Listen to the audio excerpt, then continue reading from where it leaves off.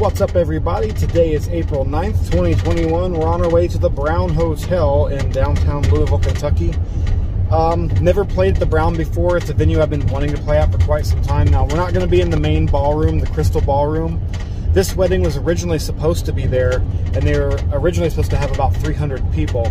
But with COVID, and they had to move their wedding 2 or 3 times, I do believe, they finally just said, screw it, let's just have a really small wedding. So we're looking at a micro-sized wedding here, about 30 guests in total. So I'm only furnishing music for the ceremony, for cocktails, and for dinner.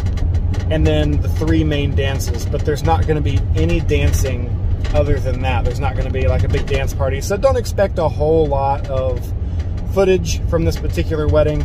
I'm really there just filling in some ambiance and allowing voice amplification, because they're going to be using the microphones for some toasts and speeches.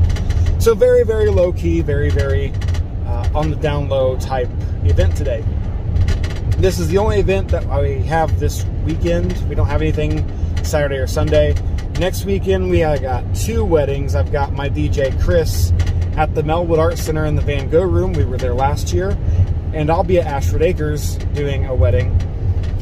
And you're going to be getting all those gig logs, of course. I don't know if Chris is going to take any footage. I'm going to ask him to, and that way he can send it to me and I can intermingle it in. His setup will be, very different. He's got a 4-door car, so he can't do the rolling booth stuff. But all my clients that have Chris scheduled that were postponements from last year that overlapped on dates I already had booked are already aware of that situation. Stay tuned. A lot more to come. All right, we are all set up. I'm going to turn you around to show you all we got going on for this micro wedding today.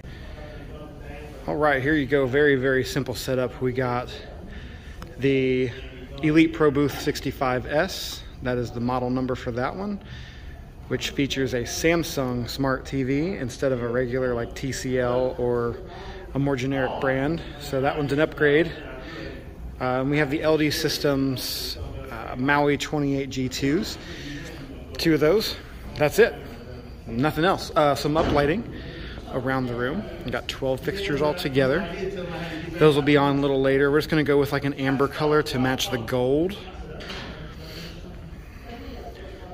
Looks good. I have another laptop skin on the way for my laptop here. And then my skin is on the way for my controller as well. It'll be all white, and then my logo will be on the platters. And that's what it looks like, kind of packed up. I got everything stored in there, including my shirt and tie I'm going to put on a little later. And then this laptop usually controls the lighting, but I'm not going to do any kind of DMX lighting tonight.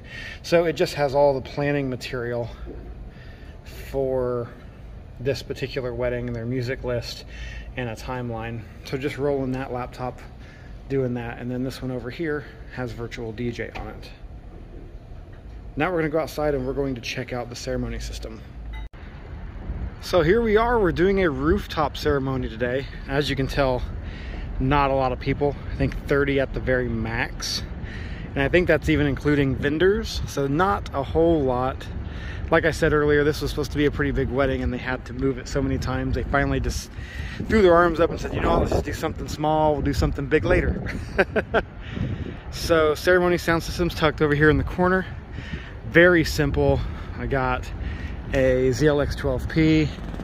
I've got the InnoPal WM333 lavalier system, just running 1 mic.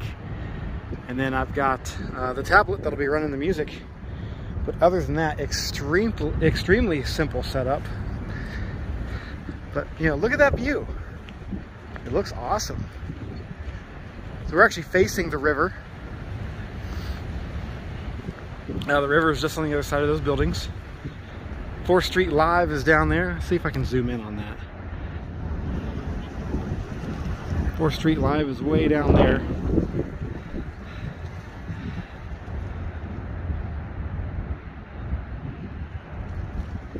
This looks amazing. Wow, you can even see the East End Bridge from here. Looks awesome. It's going to be a very pretty ceremony.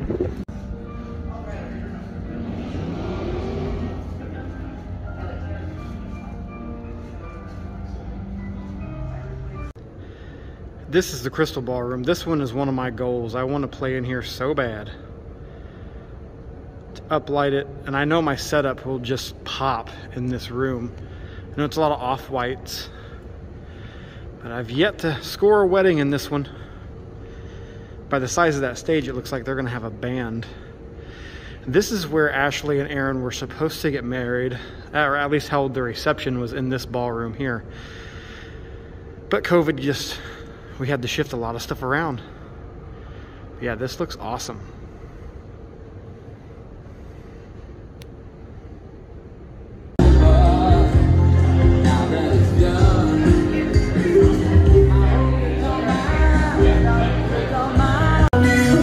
Make me better than I was before. Thank God.